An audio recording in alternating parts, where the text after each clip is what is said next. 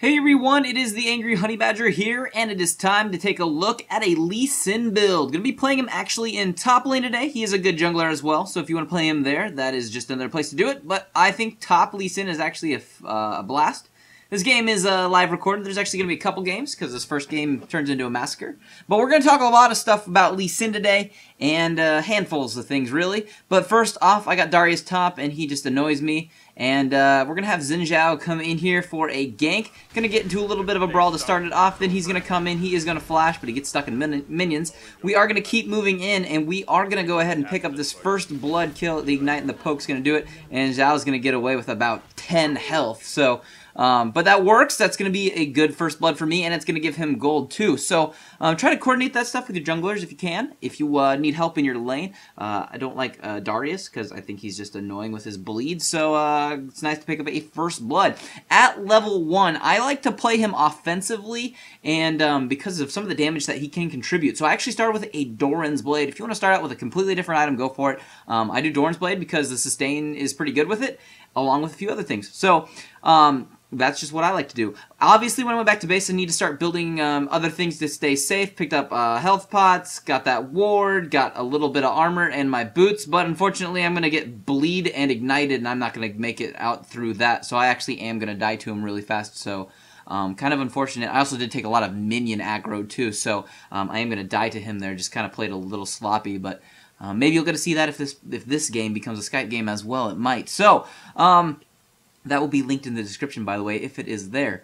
And we will continue to talk about Lee Sin. So let's go over his abilities and how those work. This is probably the most complicated side of Lee Sin, and I think this is the things that make people get confused about Lee Sin as a champion, because his abilities do multiple things in different ways. First off, there is his passive. After Lee Sin uses an ability, his next 2 basic attacks within 3 seconds gain 40% attack speed and return 15 energy. So you just have to keep that in mind. Basically, all of your abilities besides your ultimate have a second activation to them. If you use your Q ability, which is your Sonic Waves / Resonating Strike, basically you throw out your Q, you see that little orb go out. If it hits a target then and it doesn't die like a minion or a champion, then you can hit Q again and you will go to their location. That's your Q, and that does physical damage. Next is your W ability, which is your Safeguard and your Iron Will. And that is your shield, but you can also lock onto targets on your team for them. So here I'm going to move in on a Kali in mid, hit her, and then I'm going to actually Safeguard over to a minion, pick up shield, and get out of tower range so I don't die. I also decided to go mid there because if you can't tell in top lane, having just a little bit of a tough time getting zoned a tiny bit by Darius, and if that does happen, don't forget you can go to other lanes to pick up kills and experience and gold. So I'm going to help kill their mid while he pushes, because he wasn't going to let me really farm. So I'll come back top now and I'll start farming again. But you can always go gank other lanes if you need to. So that's just another thing to remember. Also, you can always take golems in top if you're there too. So just something to remember if you're on this side. So we did that, and that is your Safeguard. That's your shield. You can do that over to minions. You can do that to wards. You can use it to get over to champions on your team, and you're gonna get that shield. When you reactivate that, you then life steal and spell vamp for a bit. For 5 seconds? Yes, for 5 seconds. So you can reactivate that while you're in lane. Just put the shield on you and then reactivate it, and you can just attack minions and get lots of lifesteal back from that. So that's a good way to stay up in lane, so just kind of remember that. Then there is your E ability, which is your Tempest and your Cripple. Basically, whenever you smash down using that, you are going to hit targets around you, dealing physical damage, and then when you activate it again using Cripple, they are going to all become slowed. So that is what that does, and that is your E ability. And then your ultimate is your Dragon's Rage, which is basically you kick them, and it hurts like hell. So here we actually found Udyr. We're going to try to fight him a little bit. Akali's going to go over here and find us. We're going to move on her because we can really hurt her if we want to. I'm going to kick her with my ultimate, and then I'm going to Safeguard that shield over to Zhao to get out of that range and pick up that shield in case another turret shot was going to come hit me. I'm just going to walk this way around while they take care of Darius. So just make sure I stayed out of his way. And that's just, you just have to get used to Lee Sin's abilities. They're mostly the biggest problems when people are trying to learn Lee Sin or say Lee Sin's hard. It's just his abilities. You just got to play him a lot to get used to how they work and what combinations you can use them in, what order, when it is smart to use certain abilities, like when to actually use your Q to then go to the target location, so you aren't just tower diving people by accident. So just little things you have to learn. So you just got to really practice Lee Sin and his abilities. But we're going to see some of these and how they're going to work this game. We already saw one where you got out of tower range a couple times. So we're just going to pay attention to how we can kind of be tricky with Lee Sin, although I'm not super tricky with him. Now here we're going to move in. I also have Zhao up here as well. He is going to go for the tower. I'm going to kick him off of it, though, to get him away from it. He is going to pick up that tower. I will pick up the kill, killing him. And then he's going to say worth in chat. But realistically, how's this worth it? Because now we're just going to push down his lane and get his tower, and then we're going to go steal their blue buff. So definitely not worth it. Definitely just a free kill for us, really. And a trade on towers. But we've continued building. As for my boots early on in the game, what I try to do with Lee Sin's boots, depending on their team composition and who I'm usually laning against, I will try to get boots that will help me against their team. So either go with Ninja, Tabi, or Merc treads. Comes down to personal preference. Here we're going to get into a fight against their jungler and their Darius. We have to focus Darius so he can't just keep dunking, because he's going to do it anyways. So we're going to get rid of him first. We are going to lose Zhao. And then I am going to get in a 1v1 with Udyr, who I'm pretty sure I would have been able to kill quite easily anyways, just because it would have been close, but I probably would have got that. But Jax is going to show up, and we will kill him as well. So I'm currently on a rampage. But those next items that I did start building, we did pick up a little bit of magic resist, because that will be teaming up with a longsword to become a Hexdrinker, because it's a very helpful item while you are laning, because of the shield that will proc if any magic damage hits you once you get below a certain amount of health. And then we did pick up a vampiric scepter, which will give us a little bit of damage, and we'll be building towards a next item as well. And health pots if you need them, and wards for your lane as well. So we're just going to keep pushing down towers, because right now we are grouping better and getting into better little fights against this team. Here they are going to actually chase us a little bit. Jax is going to be slower than all of us for some reason, but he will stun them and jump back over to me again to get some distance. But then Akali is going to show up. They are going to stun him. I'm going to jump back in. So will our tree, Maokai, and I will pick up a kill on Akali. They will also kill this Darius and Udyr, and then we will kill Misfortune as well. So we turned that around, and my ult had just came off of cooldown, so that's why we turned it to do that fight. And that's just something that you can do if they're chasing, and you know you're not going to get away. Especially once they got that close to the tower. If they're going to tower dive us, that was really going to be unfortunate for them.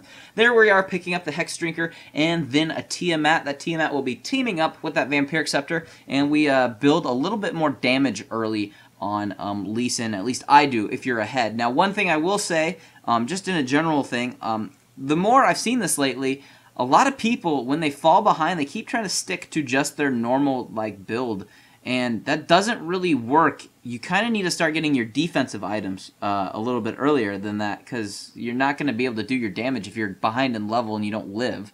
So you need to start getting a little beefier, because I've seen a few people in top lane getting destroyed, and then they can't do anything because they pick up Blade of the Rune King first, and they don't have any health or any magic resist or anything or armor, and they you can't really do that. So if I'm behind with Lee Sin, I'm going to actually build the more defensive side of this build later on. But if you needed to get it early, then you would need to go ahead and pursue those items a little bit faster if you're not currently 6-1 and 6 like I am right now. Obviously, didn't farm quite that amazing this game because I've been all over the map, but that's okay because we've been pushing down towers because of it. There we are going to murder Akali because we wanted to. And now at this point, you would think, after you kill somebody like that, maybe the next person wouldn't show up to a 3v1, but Udyr decides to, and I'm just going to run after him and just run behind him for fun. And then now we are going to move in on him, but you would think he would have learned from Akali getting murdered that maybe he would too. But I'm going to go ahead and kill him, and we're going to keep pushing for a little bit.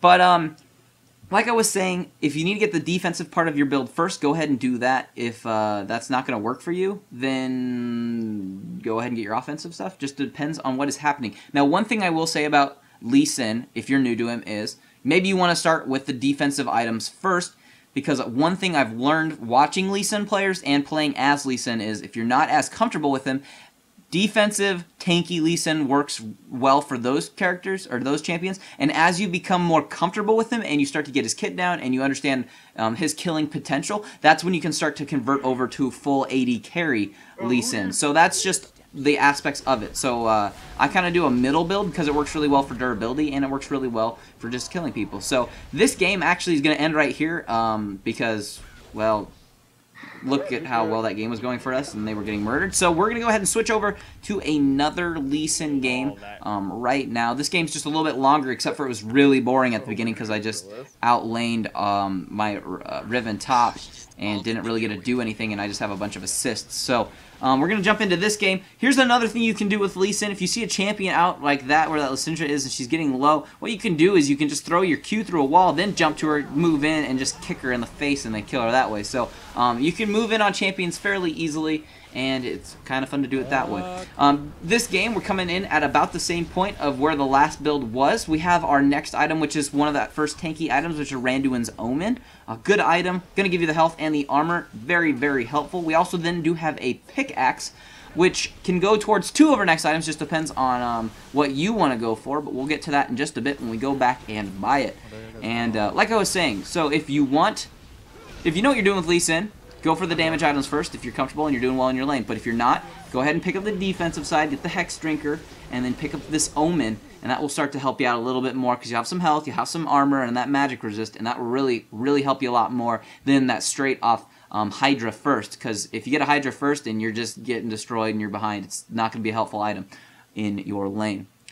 It is a good pushing item too, which Lee Sin can push quite well as since he's decently mobile with his abilities. So we're going to go ahead and just poke around their jungle. We're going to talk about his runes next. As for those, what I usually do is either attack damage or armor penetration marks. We go with armor seals, magic resist per level glyphs, and then there's a few different choices you can do for your quintessences. You can do movement speed, you can do lifesteal or attack damage. All of those are good choices just depending on where you're playing them. I'd go with the movement speed ones if you are playing them in the jungle for better ganks and a little bit more move speed. I think I took lifesteal ones to top lane, and with the Doran's Blade early and your W's ability to give you lifesteal when you reactivate it for the second time, that's a really good way to sustain yourself in lane over and over. So give that a try. It works out really well. Here, I actually am going to run kind of into their team as they start to come together. Rammus is here, and so is Hoyt, who's currently legendary on our team because we've been protecting him as our AD carry.